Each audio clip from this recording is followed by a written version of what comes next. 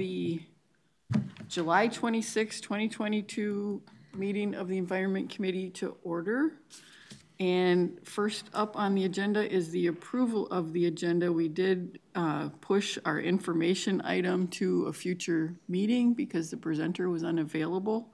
So is everybody okay with the agenda as written? Then we will move forward. Approval of the July 12th, 2022 Environment Committee minutes. Vento moves approval. Zarian seconds. Any discussion? All in favor, say aye. Aye. Aye. The minutes are approved unanimously. So our one business item for today is 2022-212, full service and process mechanical plant engineering master contracts. You almost missed it, Chris.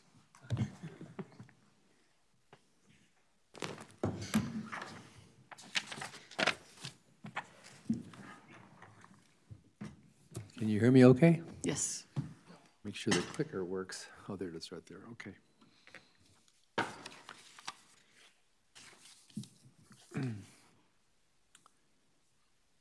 Okay. Good afternoon, Ms. Chair and committee members, and thank you for the opportunity to present this business item. My name is Tim Amstutz, and I am an assistant manager in plant engineering, one of the programs in wastewater planning and capital projects delivery. I'll be presenting business item 2022-212 called Master Contracts for Full Service and Process Mechanical Plant Engineering Services. Let's see if this works. Ah, it does. The scope of services is for consulting engineering services for wastewater treatment plant projects. The request for proposals identified two types of master contracts, Group A and Group B. Group A master contracts are primarily for more complex wastewater treatment processes. Group B master contracts are for general engineering for wastewater treatment plant projects. The work for both Group A and B was organized into engineering tasks such as planning, design, and construction engineering tasks, which include RFI responses, submittal review, and development of proposed change orders. There are three other construction support services identified. Those are systems overview training and commissioning, specialty evaluations, and construction inspection services.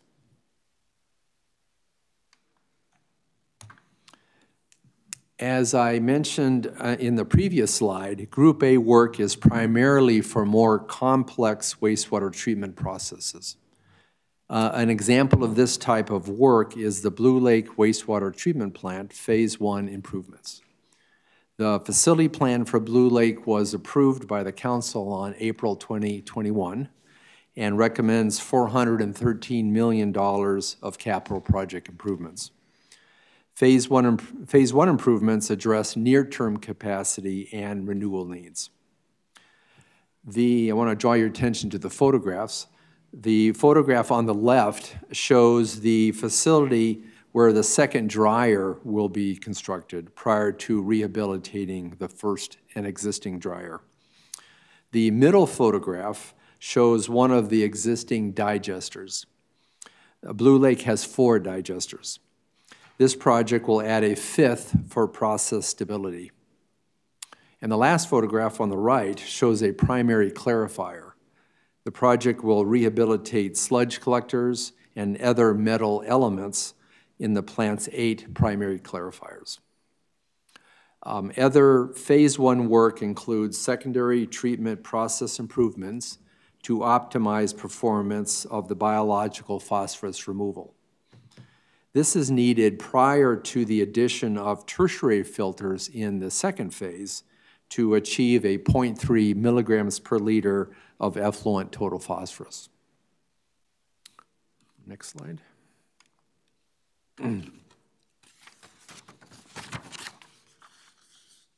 The Group B master contracts is for general wastewater treatment plant work. This type of work includes condition assessments, structural evaluations, building performance or optimizations and recommissioning, civil site work, piping systems and mechanical equipment designs, architectural designs, and electrical and instrumentation designs. The photograph on the left shows a typical treatment tank. This one happens to be at Metro, that requires structural evaluations and potential modifications, most likely caused by H2S. The photograph on the right shows civil site work recently constructed and is an example of typical road replacement work needed at our plants.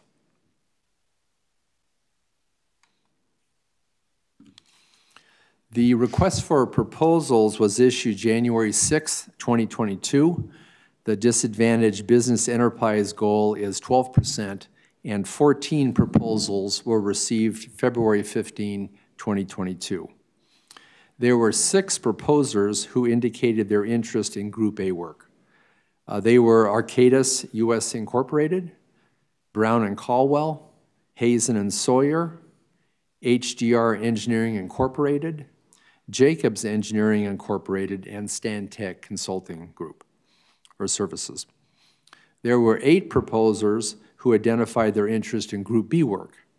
Those were Carollo, Donahue and Associates Incorporated, H.R. Green, Kimley Horn and Associates Incorporated, MSA Professional Services Incorporated, Short, Elliott and Hendrickson Incorporated, Stanley Consultants Incorporated, and TKDA.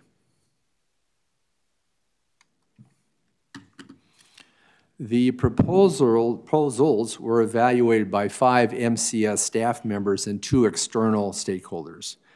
Each of the proposals was evaluated based on the following criteria: the quality of the proposal, the qualifications of the proposer, the experience of the proposer, and the service delivery plan of the proposer. Brown and Caldwell and Jacobs had the highest scores of the Group A proposers. H.R. Green, MSA, SCH, and TKDA had the highest scores of the Group B proposers. Before I move on to the next slide, I'd like to, and for the proposed action by the Environment Committee, I'd like to provide 2 comments. First, the proposed contract amounts that will be shown on the next page are proportioned to the scope for which each firm demonstrated expertise. Second, all of the firms will be performing engineering work. Contract amounts were increased for construction support services, and only 3 firms requested to perform systems overview training and commissioning, specialty evaluation, and construction inspection services.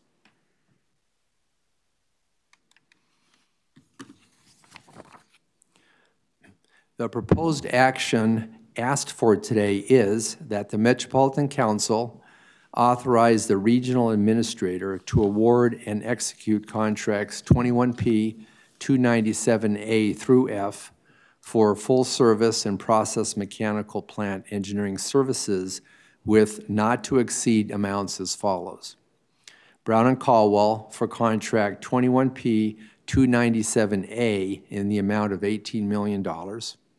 H.R. Green for contract 21P 297B in the amount of $2,500,000. Jacobs Engineering Incorporated for contract 21P 297C in the amount of $9 million. MSA Professional Services for contract 21P 297D in the amount of $2,500,000. Short Elliott Hendrickson Incorporated for contract 21P 297E in the amount of $3 million, and TKDA for contract 21P 297F in the amount of $5 million.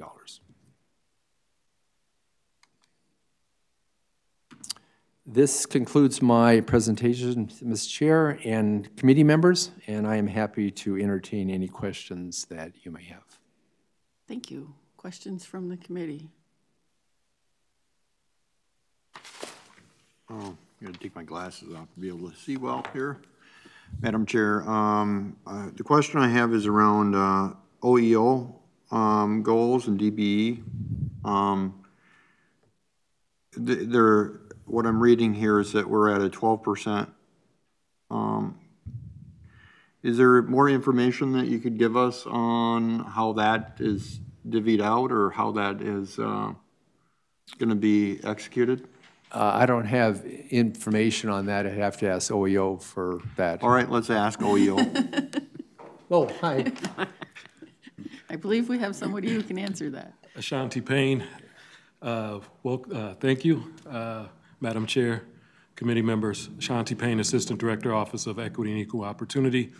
All proposers either met or exceeded the goal.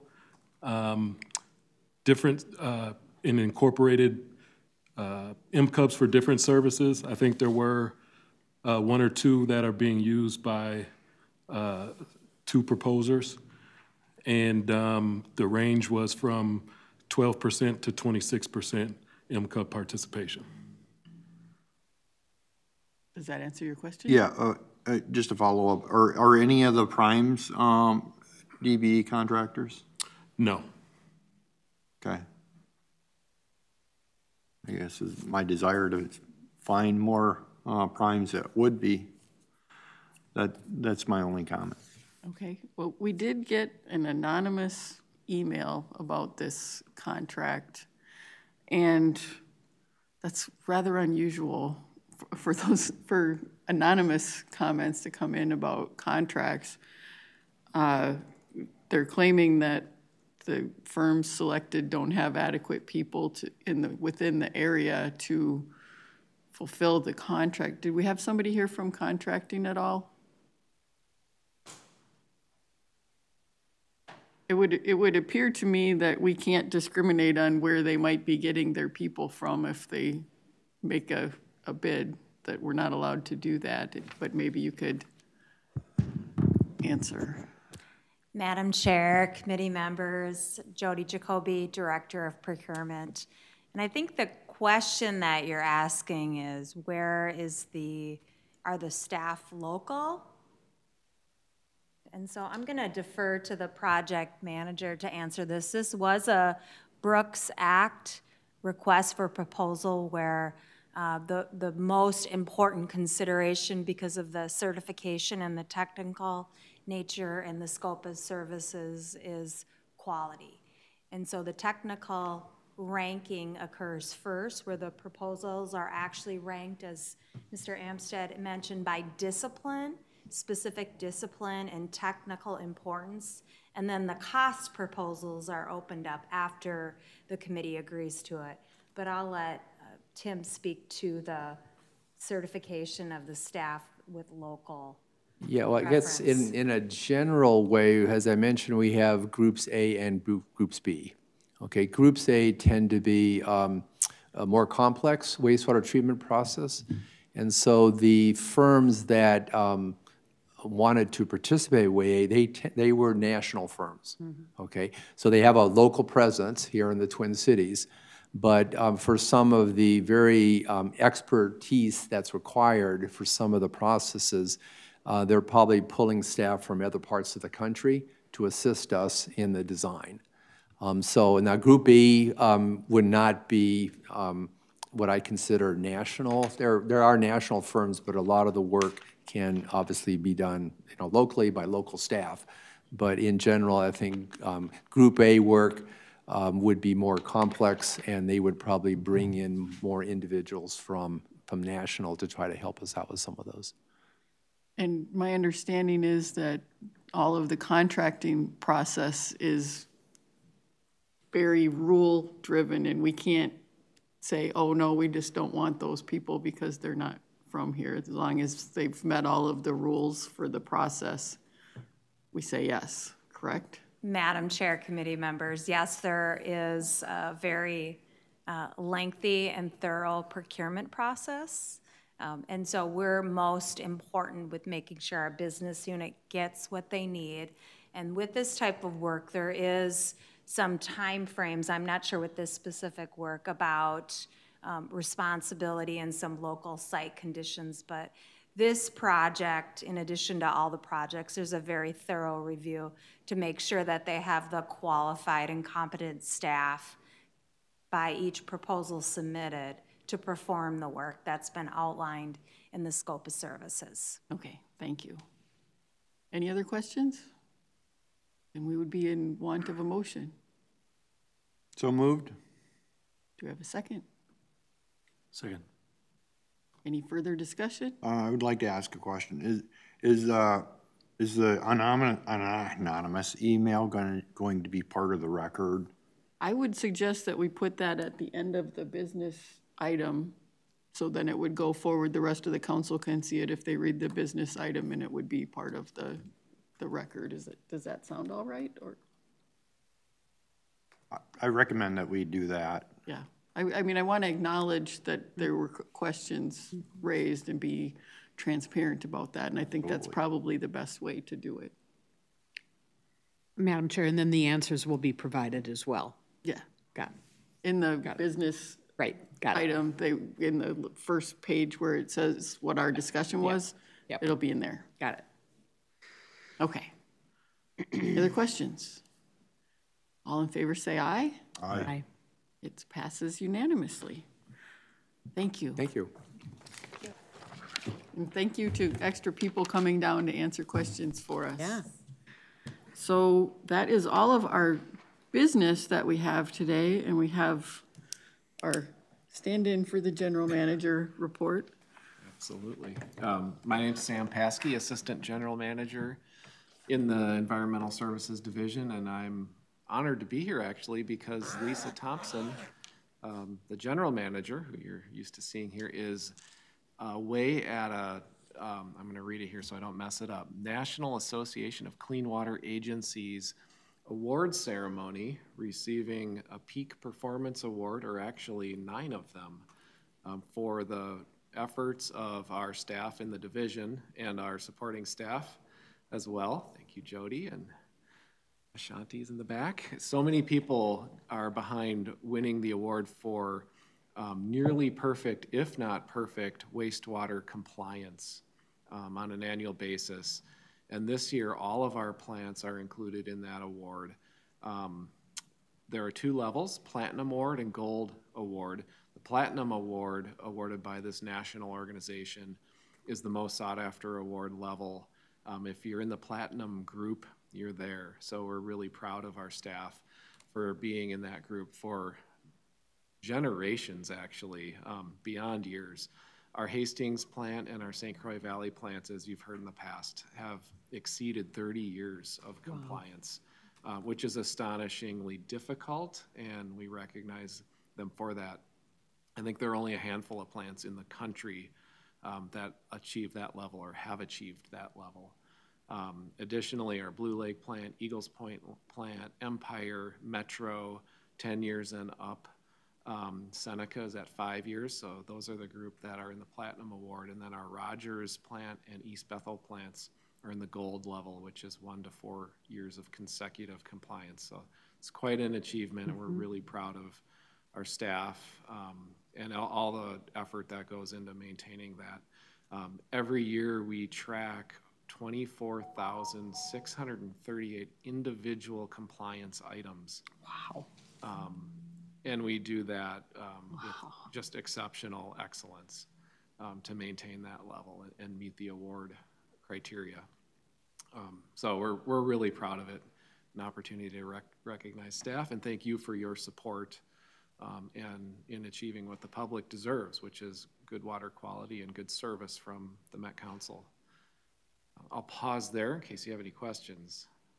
That's a pretty amazing accomplishment. I mean, to have all of our plants doing that, and Hastings is the 3rd longest in the country, or did somebody else drop off We'll yet? have to hear what the current stats are, but it's up there, yeah. Wow. We keep watching 1 and 2 to see if Hastings I know. can move up in the rankings, but it's a pretty amazing accomplishment. And it's not just getting every single testing thing right, if you miss one for, something goes wrong and you miss just one test, Just one. you're You're out. Yeah.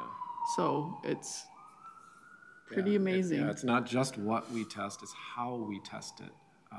It has to be by the book every single time, even through pandemics and problems at the plants. I mean, things are never predictable. Even with fatbergs going in and. We learn about fatbergs, yeah, all sorts of challenges.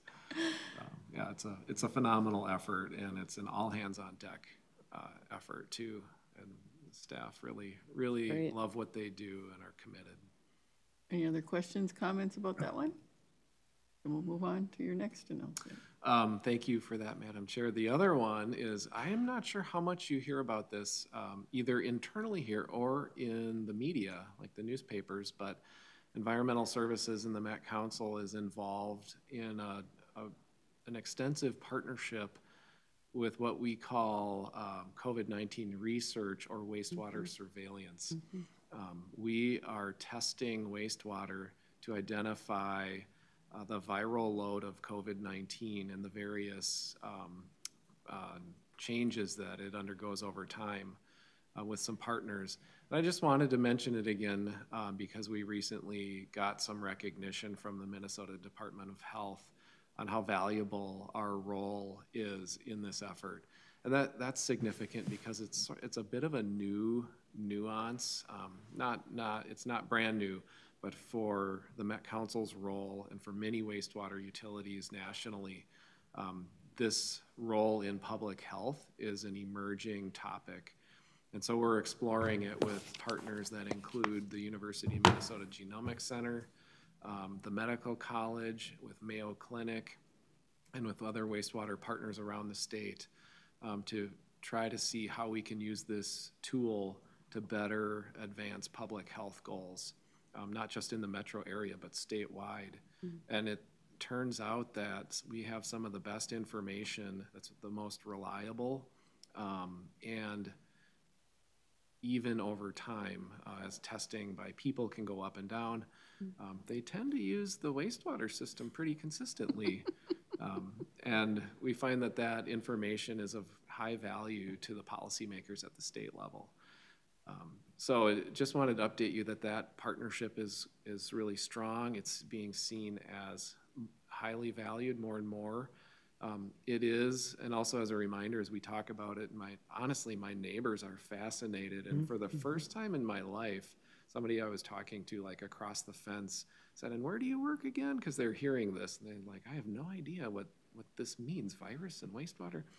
The Met Council, and the Met Council, wastewater. And I got a response of like, "Oh, that's cool." I've never gotten that kind of response before for that function that is now seen as a more visible public asset that we always have known it is. It is on the cutting edge, if you will, of science. There isn't a lot of research out there on how to identify these changing variants over time. And so we're helping advance how that's done and not just the use of the data itself. So it's an exciting field to watch, and our staff who are involved in it are just so impressive in how committed they are to helping advance this science and apply their knowledge and years of experience with research and development. So it's very exciting, and I'm sure we'll see some new things every week coming out of this function in our partnership with the state. There's been a lot of interest. Our website has been getting tons of hits looking at the data. People didn't know what we do, but now they're paying attention, apparently. Go ahead. Madam Chair, Sam, this afternoon I was listening to a couple of different folks talking about both the current pandemic and then the rising numbers in monkeypox. And during the course of the conversation, there was a question as to whether or not, as a nation, we're prepared for the next pandemic. And it's like, I know there's a whole field of people whose expertise is this, and they're working on it. But having been through this current pandemic, the thought of another one just kind of makes me nauseous. But to what extent do Steve and our wastewater folks, have they in the past been engaged in this pandemic kind of work? And As it relates to monkeypox, is there already talk about the possibility of waste treatment being a tool with that health risk as well? That's an excellent question, Madam Chair and committee members. There is discussion about using this partnership to look at other virus risks to the nation, the state, and the region. So I wouldn't be surprised if they add to the list some things that are of concern. And they have the capability, the tools and the methods are there for that now. So yeah, I think we could expect more from it, and you know, that, like I said, it's kind of an emerging policy area. What is the role of this tool in public health? And there's a lot of opportunity there. And I know in the state we have really smart people. We have tremendously sophisticated technical things at our disposal, like the Supercomputer Center at the University of Minnesota, which could find things that we wouldn't even know to look for. Yeah. And so I think there's a lot of opportunity in that area that's at our disposal. Well, there was a lot of work done to kind of figure out how the level in wastewater compares to the level in the general population. Anything else that we were going to do would have to follow that same sort